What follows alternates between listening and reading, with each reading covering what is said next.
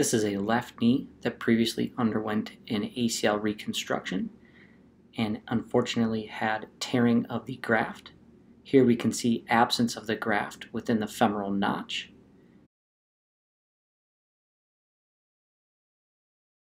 A cannulated allograft bone dowel has been placed within the femoral tunnel. This will allow for incorporation of the patient's own bone to fill the tunnel.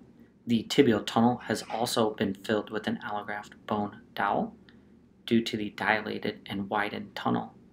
After 4 months, in confirmation with X-rays and CT scan, the bone dowels are observed here with excellent incorporation and filling of the previously widened tunnels on both the femoral and tibial sides.